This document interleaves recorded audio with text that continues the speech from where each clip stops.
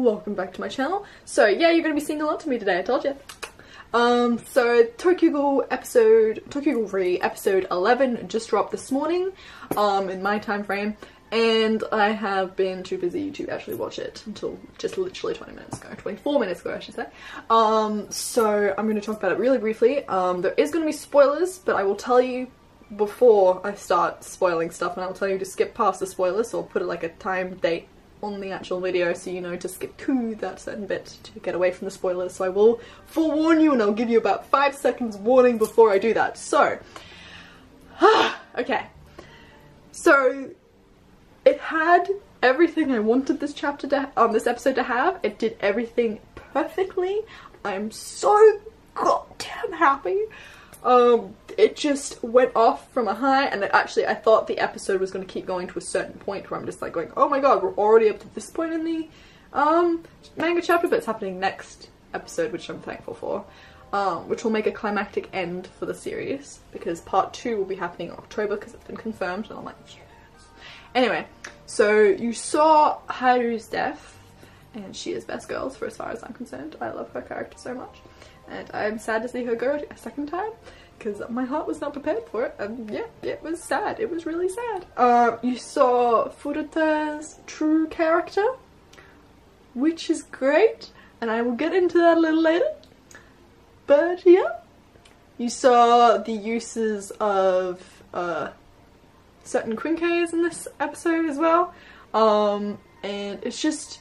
The thing I really want to talk about the most is Heisei and Tsukiyama's interactions. They did that to a 10.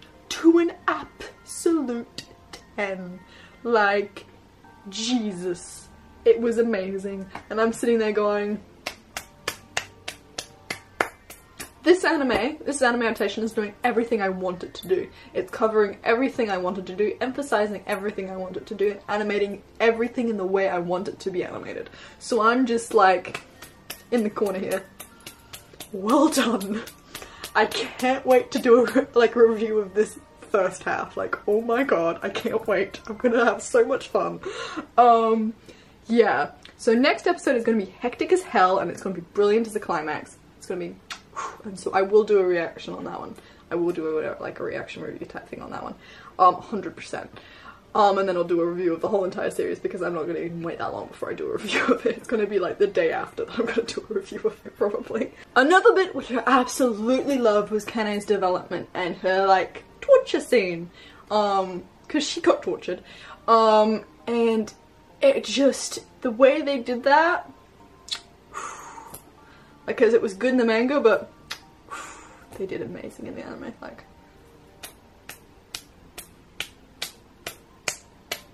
so good. They are doing such a good job with the manga and the anime. Oh my god, the hype in me is skyrocketed. Spoilers right now. If you don't want to be spoiled, there's a little time thing which I'm going to put somewhere here, and you skip to that time. It won't be a push link, you have to actually skip to the actual minutes and times and seconds thing, so I'll give you a couple seconds for you to do that, so then I can get the spoiler thing in me out the way, because it has to do with, like, development of characters, which you don't want to know. Done it? Cool, okay. So, basically, Furuta. I'll have to say, after reading the fourth to last chapter this morning, and looking at the anime from this, because I haven't reread the manga since its serialization. I've been like rewatching the anime as if I'm rereading the manga at the moment, and then just going back to the manga to go, oh yeah, that's followed that, and da da da da da. Just making sure everything sort of core lines and stuff like that the way I want it to. But after reading everything that's going on with Tokyo Ghoul in the manga lately, and then watching this episode where you discover the way that Furuta is, because you don't really know what he's actually like until this point. Like, see how brutal he can be, and how, like, distant he is from everything.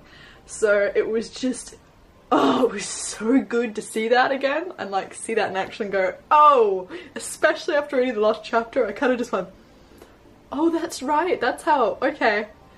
Yep. You've been. His whole entire goals has been very, very prominent since day one, and I'm just like, he should knows how to foreshadow to the hell of it. Like, seriously. And we're gonna see certain characters. I know it's, since this is still spoilers, I'm still gonna talk on. We're gonna see certain characters' deaths in the next episode, which are going to be traumatic for the people that are watching and reading Tokyo Ghoul for the first, like Tokyo Ghoul Re for the first time. So, because I know I was shocked when I first saw it. I'm like, what? And then everything that happened after that, you're like, what? But yeah, no, this is like, I think that was a pinnacle point, especially within the QS squad, Quinke squad. That yeah, Quink squad. It was a very pivotal point within them, and you're just like, yeah, it's gonna be sad. It's gonna be great though. It's gonna be really, really sad, but it's gonna be great, as I'm looking forward to seeing how they're gonna adapt that certain death in the anime, because it was very impactful in the manga, but it's gonna be interesting to see how they handle that. Anyway, I've talked about this for way too long now, and I need to go do a review of Boku no Hero Academia, the latest episode, so ciao ciao for now! Mwah!